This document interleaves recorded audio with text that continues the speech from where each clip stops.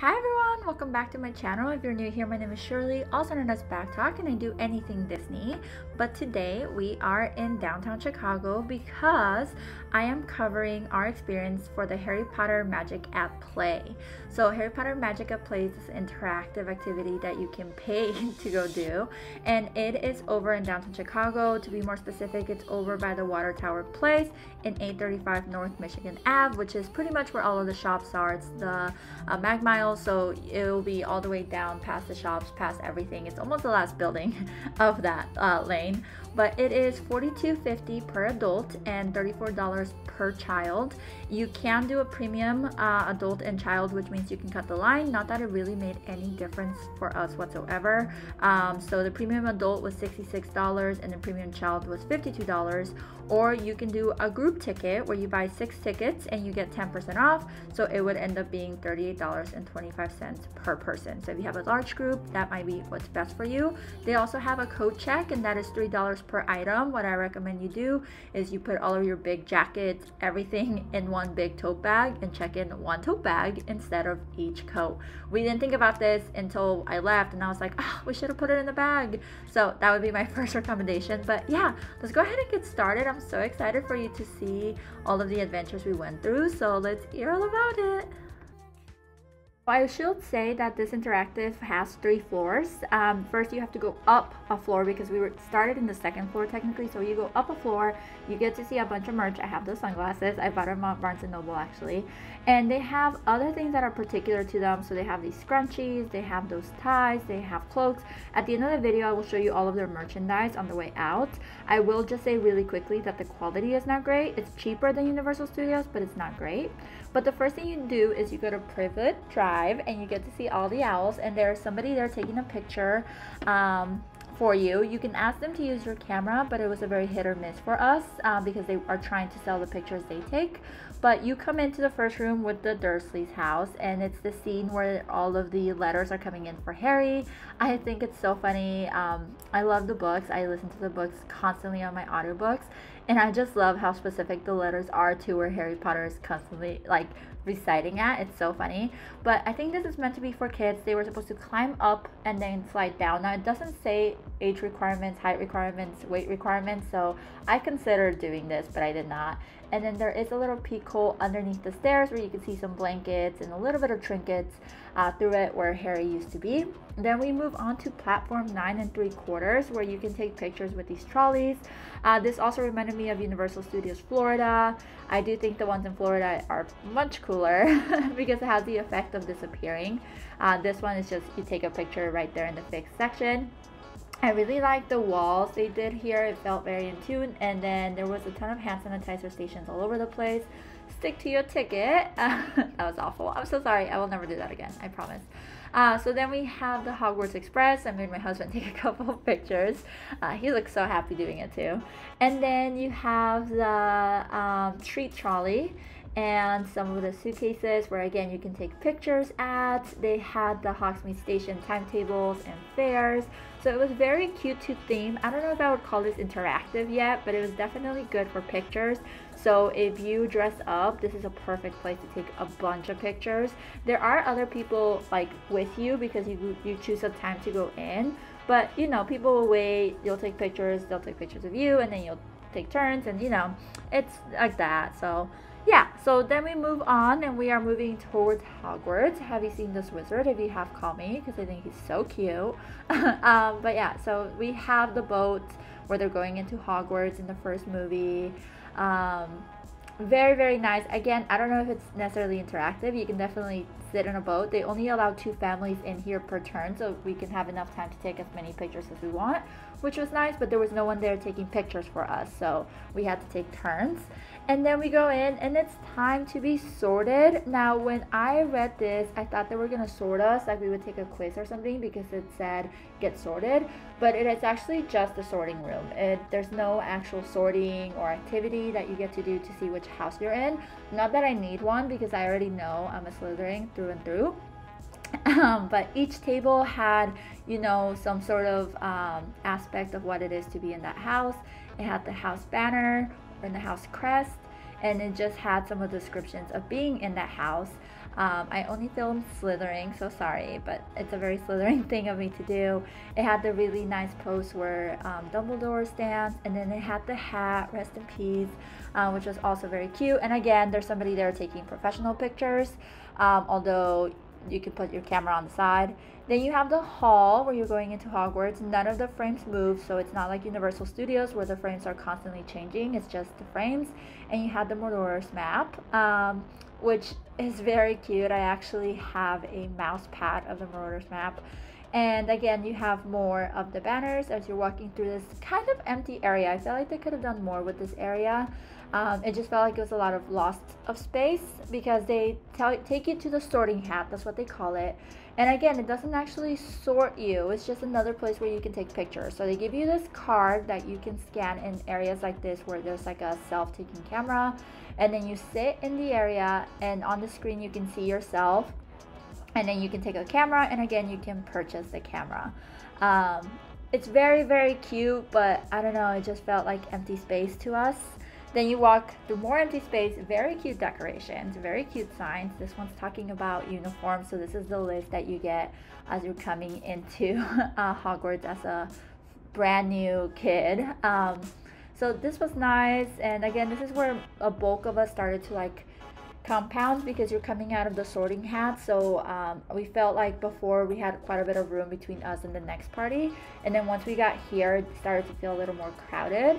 As we're going down to the next floor, I will say you do book a time. If you buy premium, you get to cut the line, quote unquote, but you're still all in there at the same time, and they don't necessarily kick you out. They tell you have a window, but there's no one there to push you. It's just more people come in, so you would feel naturally inclined to get pushed. Anyways, you come down and you have Wingardium Leviosa, where you get to use your magic to lift a feather, and I did the ibikadibi on my husband, which is what you just saw. And then you have Trelawney's room of divination, and there's me making the best impression I possibly can.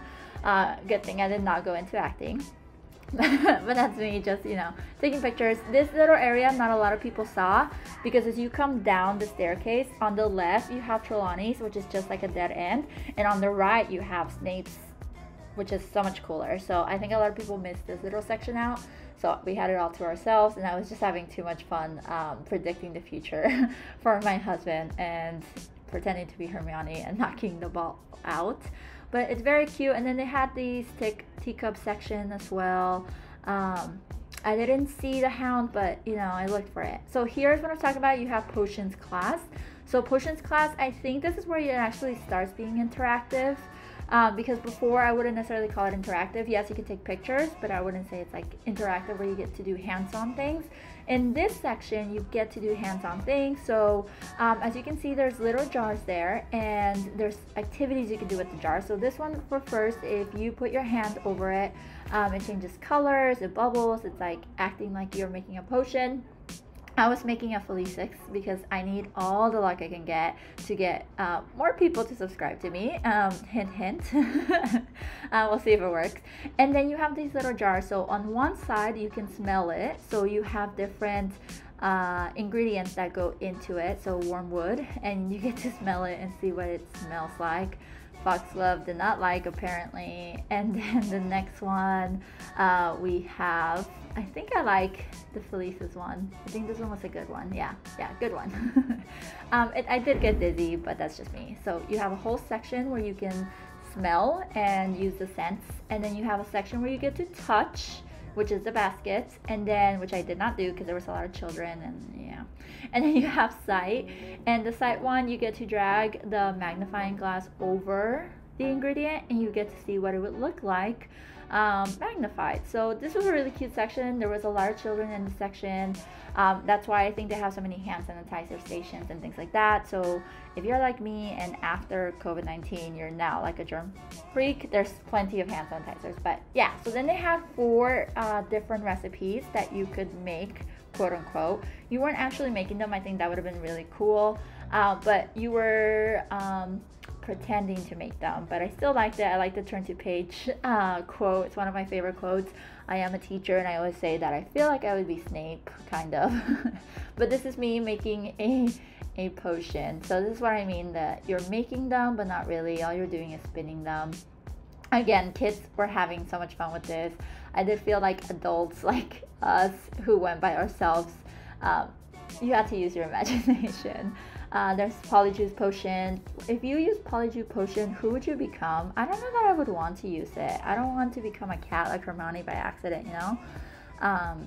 Yeah, I don't think I would. And then there's the love one, and I was telling my husband to take some of it, and he refused. So mean. So then we go inside, and this is the pixies when they go wild. And I'm trying to catch them because I feel like I would be a good pixie collector. I feel like I got what it takes to do that. And then you have all of the frames from the Defense of Dark Arts. So very interactive, very cute. Again, I think it's more geared towards children, but you can still have a lot of fun if you're going in as an adult, just if you like Harry Potter. This is the Quidditch whole area. This whole area was for Quidditch. So in this one, they were testing your reflexes. So you actually got a score based on how fast you were. And then there's an area to take pictures. So you're not actually flying, but it was kind of nice. And again, you have to pay for these pictures. So I just had my husband do it. And then I'm going to try to play around with the green screen. I'm going to see if I can edit it. Then you have these rings where you can toss it and pretend to play Quidditch. My husband's destroying at this. Look at this. I was not destroying at this. But he was. He was made for this. Look at it. And then they had another strength game. It's kind of like those carnival games where you get to hit down the hammer and see how high it goes. I've actually never done these. I'm too scared. I'm too like embarrassed to do it in carnivals. I feel like it would go nowhere or I would miss. But this was nice. It was a good experience, and there wasn't that big of a line. So there's my husband doing it like, no problem. And then you go down. This is still the same floor technically. So you're still technically in the second floor. But it's just broken down because, again, this is like a mall area, so it's not a perfect 3 floors. And this is where you get to do the Lego experience. A lot of people skip this. There was no one there manning it, so there was a little bit of confusion on who was next. But what you get to do is you get to create your own, and then you get to cast 4 spells, and your Lego person gets to do them in front of you. So first thing you have to do is make your account. So that's what we did. You pick your house, slithering all the way, as we talked about. You can pick a variation of skin pigmentation, skin color, depending on what you want. Then you can pick expression. So I picked, this one was really cute. I probably should have picked that one, but I was feeling slithering kind of way. So you'll see what kind of expression I ended up with. Yeah, that's me in the morning. So that was the winner. You can also pick different hair. So this reminded me a lot of like create your own Funko, which is kind of cute, but you can't actually buy it. So I would have liked the experience to be better if I could buy my Lego that I created. But here you can pick different hairstyles, different hair colors. So this is me back when I had long hair, before I had a haircut, and you can pick the color. There's other fun colors. There should be a couple more fun colors, but there's some variety. I feel like there's more than the Funko variety. And then you can select 2 items that you can hold. So I obviously wanted a wand, and then I was between the Mad Hatter, the Sorting Hat, and Crookshanks. So I ended up with Crookshanks, aka Marceline, my cat. So once it forms, then your little person goes up there. I put Backttalk, of course, that's my channel, welcome. And you get to pretty much animate it. So it kind of works like sensors. And that was my first casting spell. This is my second one. So the first spell, you levitate. Second spell, you illuminate. You have to pretty much scream the spell or say it really loudly for it to work. A lot of kids were having a really hard time with the spells because you have to say it very clear and very loud. And you know, it's just different. But you have to pick these. I was having too much fun with this. But you are timed, as you can see at the bottom, because there's only 4 stations. And then next to it was this Lego. I will tell you that there's 2 more stations over by the store. So if you want to wait and do it by the store, do that instead, and you don't have to wait in line. And this is the last floor. So this is the Forbidden Forest, where they give you a really cute lantern. I felt so cute holding this. And they give you a cute lantern, and it's your job to go look for Patronuses. So you can see we're all looking for Patronuses. I found this one, which was a horse.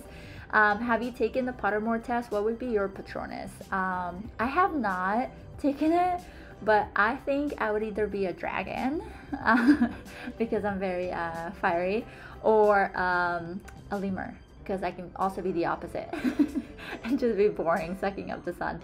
So I don't know. They had these pumpkin things that you could try lifting. Again, he's making it look so easy, but it wasn't that easy. And then they have this house, the Weasley's house, and this was definitely for little ones. There's no way I could have fit in, but it's really cute. Can you imagine having that in the backyard? Amazing. And then they had the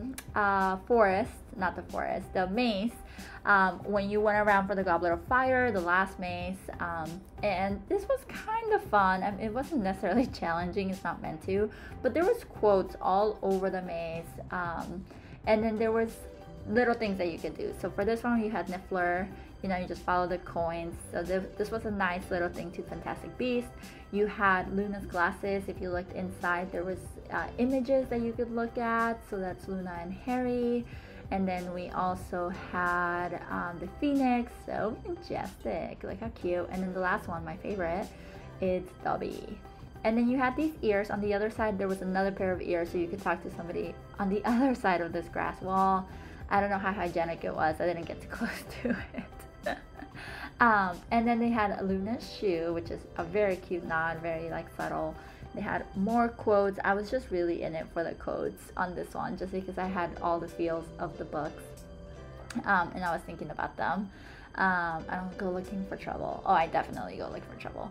Again, you have the banners on the top, and then they have these vines. Again, I think it's for the Goblet of Fire that we went through. You don't have to, but we did. They had the night bus, not as amazing as Universal Studios, but still pretty cool. And then they just had sitting stations. So if the kiddos still had energy after all that, then they can run around, kill that energy as you sit there. This is where you buy the pictures. This is the ending, actually. So there's the prices for the pictures. We did not purchase any pictures whatsoever. A single photo is $20, and it's a digital copy, which is very expensive. And then we are getting to the merchandise. So as you're looking at the merchandise, just quick things. We both had a really nice time at Magic at Play. If you're a big Harry Potter person and you like what you saw and you can envision yourself with your wand and your cloak taking pictures and having a fun time, it's definitely for you. If you have children who are really into Harry Potter, I feel like the children really had a lot of fun. But it is really expensive, and it was okay. That's our experience. I feel like if you look at the website, it looks like this whole interactive fun craziness, and in reality it's a bunch of picture ops and some interactive. So for us, it's one and done. For us, if we had a family, I think we rather hold off and use those $36 or whatever it is and take them to Universal Studios eventually or something like that. So that's just my recommendation. Again, if you have questions, leave them in the comments below. I would be happy to answer any questions. This is a pop-up, so I don't know how long it's going to be in downtown Chicago. I don't know if it works like the other pop-ups, like The Office or the Friends one, where they travel.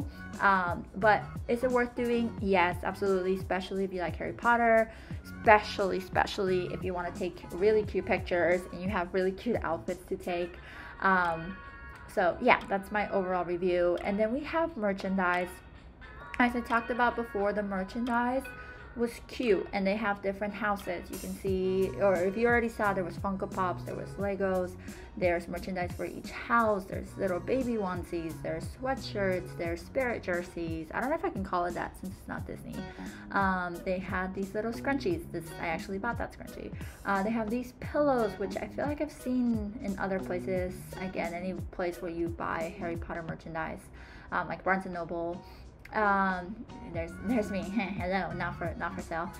They also had honeydukes, but the quality of everything was okay. So that pouch was $15. I considered it, but when you open it, it's not like it has like a cute lining or like a solid lining. It felt like it would like stain or break really quickly. So just be aware of that.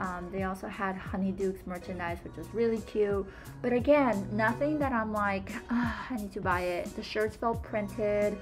I considered a pin sets, reasonably priced, right? $13 compared to the parks. But I do want to give a disclaimer. I do live in Arizona. I do have an annual pass for Universal Studios Hollywood, the one in California. So merchandise comes and goes very often there. I get a discount and the quality there is much better. The prices are higher, but I think it's worth it if it's gonna last longer.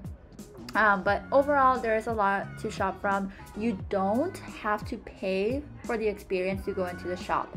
So if you just want to check out the shop, maybe something that you're seeing right now is something that interests you, you don't have to pay for the experience. You can just walk into the Water Tower Palace on the bottom side over by Wow Bao and you can get in. Same thing with the owl post. You don't have to go in if you want to send a postcard. They were $3 each, and same thing with the butterbeer. So they have like a little cafe where you can go in. You don't have to pay for the experience. You can just go into this cafe. There's 2 entrances and you can get some butterbeer, you can get some treats. I did get a butterbeer. I don't think I've drank it yet. I haven't. I brought it home and I didn't drink it.